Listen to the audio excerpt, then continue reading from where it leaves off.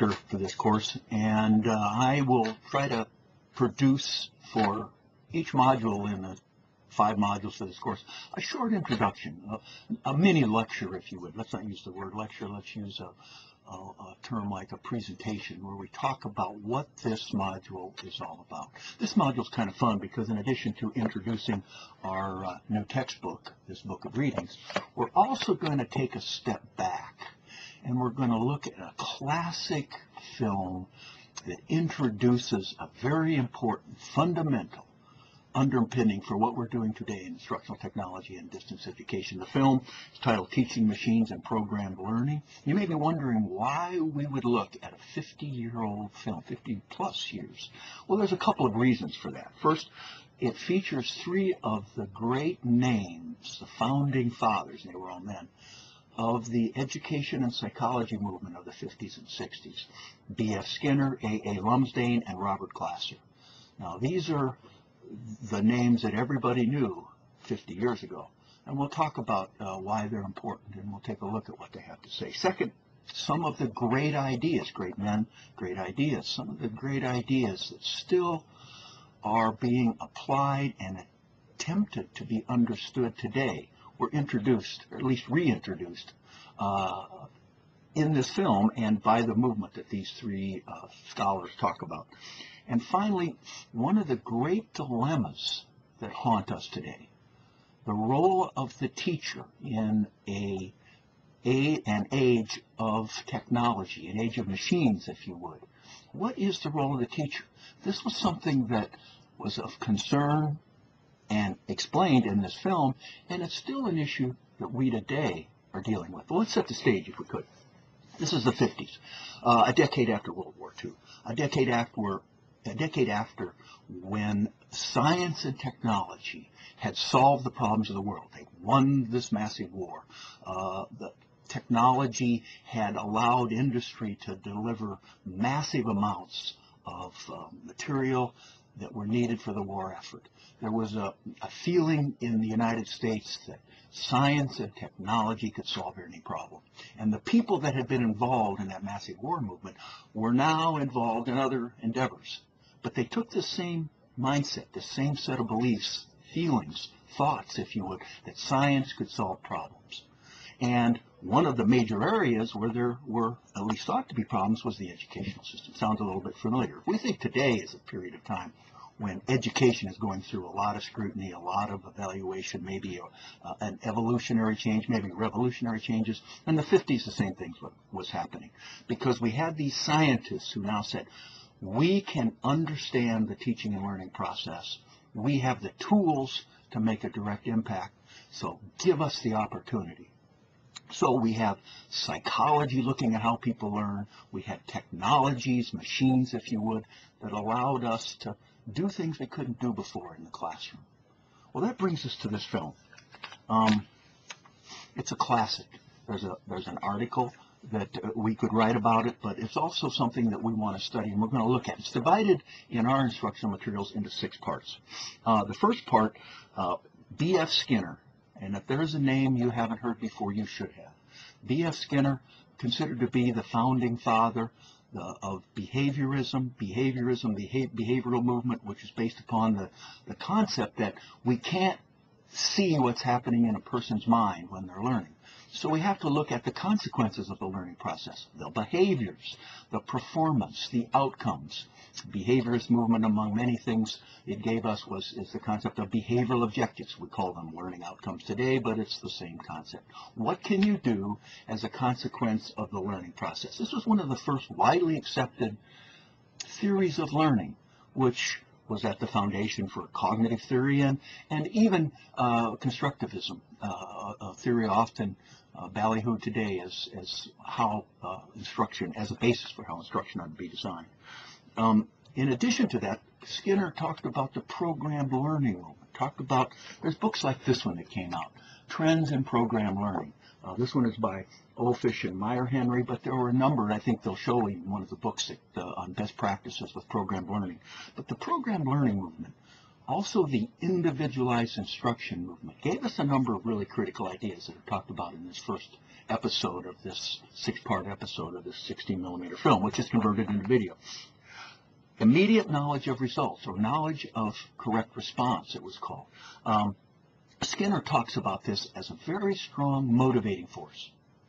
It motivates the learner because they know how they're doing. They're getting immediate feedback and they want to progress, and that really motivates them. But you can take a look at the film and the children that are working on the teaching machines, and you make your own mind up about that. But this is a fundamental principle that is being applied and sometimes misapplied today.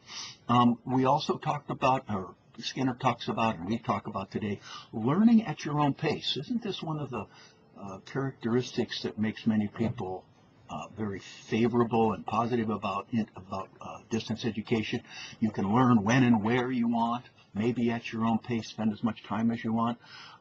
The program learning and instruction movement that Skinner talks about also talked about learning in very small steps. You learn incrementally. You build the teaching process so that it takes us successfully through one small step to another small step to another small step. So ultimately we're successful in accomplishing whatever it is that our program instruction is designed to help us accomplish. Skinner talks about the 95% of any group of students can be successful, or 95% successful rate. And you can cover twice as much material. And that's an idea that's going to come back to us. These are some things that Skinner talked about. As I said, the programmed instruction movement was paralleled by the individualized instruction movement.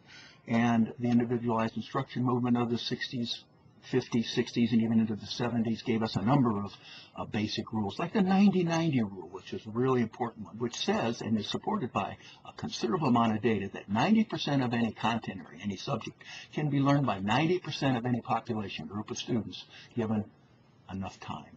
So time, for the vast majority of people, is the differentiating characteristic, not intellectual ability, let's say, or even teaching consequences. Second part of the film, here's where Lumsdaine comes to talk to us.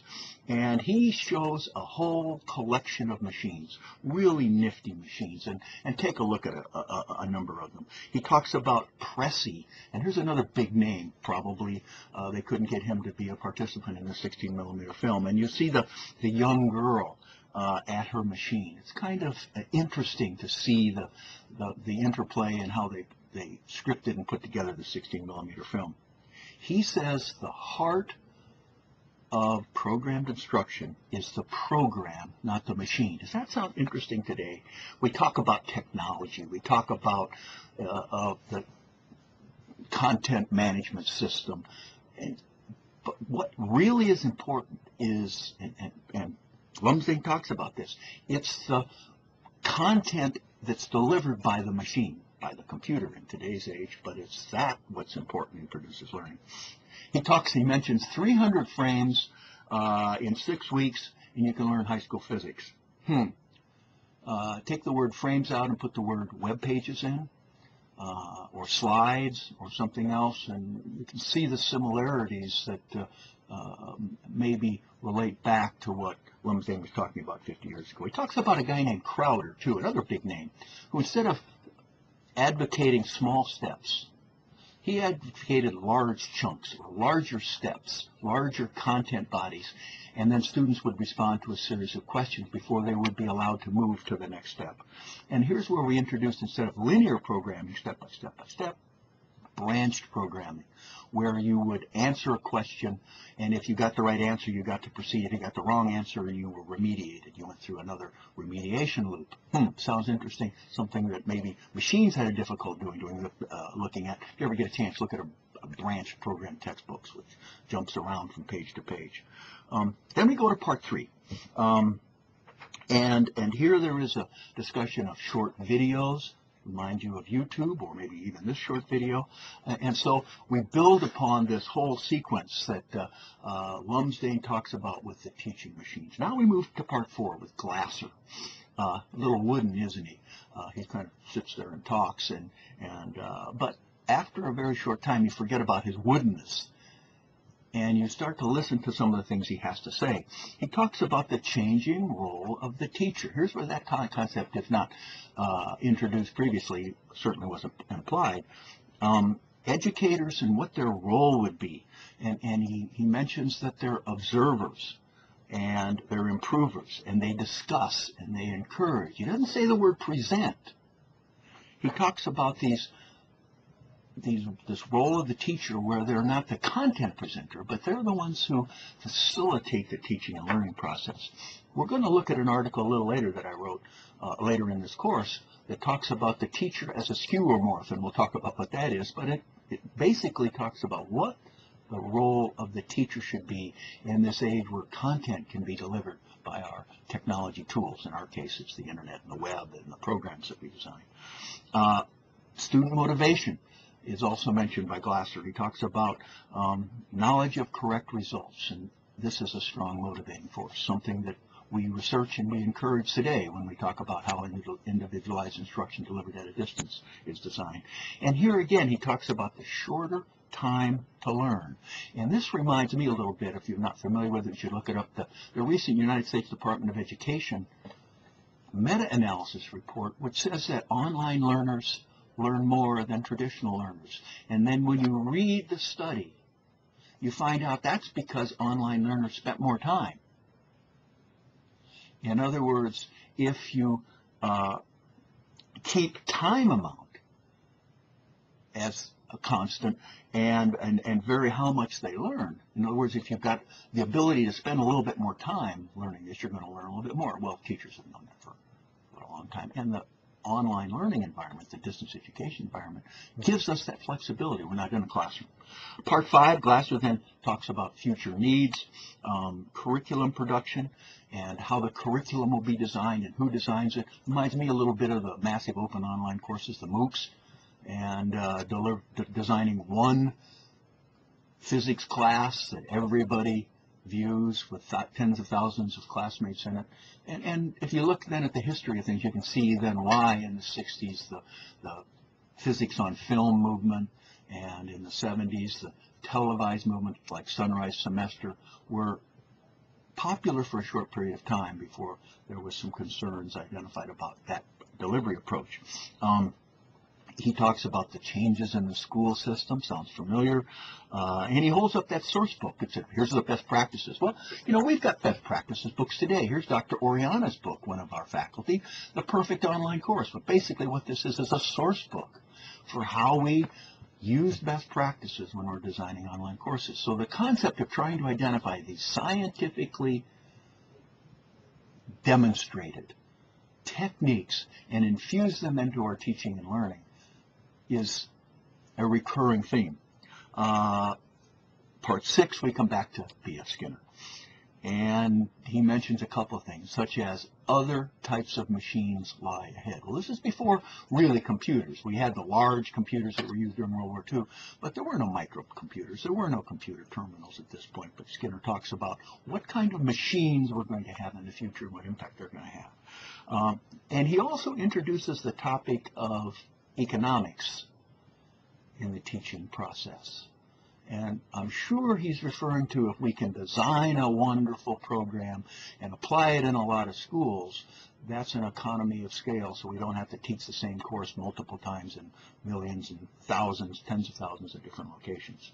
I like the use of the generic masculine, man can make what man can make of man. Well, we know today that's not the way we talk. We talk about what we can do for each other in the teaching and learning process. By the way, at the end of this, and at the beginning, for that matter, we talked about who sponsors this, the Department of Audio-Visual Instruction of the National Education Association. This was before the National Education Association became a teacher union. One of its departments was the Department of Audio-Visual Instruction, which branched away from NEA about the time that they became a teacher union, and that is at the basis. The DAVI is the predecessor of the Association for Educational Communications and Technology, AECT, arguably the most important professional association for those of us in the field of instructional technology and maybe even distance education. Finally, the teaching machine and program learning movement introduced a number of really important issues that we're going to talk about and that we should discuss in our forum. Machines can deliver content. We know that. Teachers' roles are changing. What does that mean? There are best practices. How do we identify them? How do we pull them together? How do we implement them? There are some economic issues that are being introduced, and all you have to do is listen to what the legislators around are saying about online courses and the massive open online course movement to know that some people are very worried about the economics behind the education system, teaching and learning system, and the whole ideas that were introduced 50 years ago and probably were reintroduced by them, but now that we are using as a foundation for our understanding of advanced applications in instructional technology and distance education. Have fun with this one, and I hope you enjoy the video.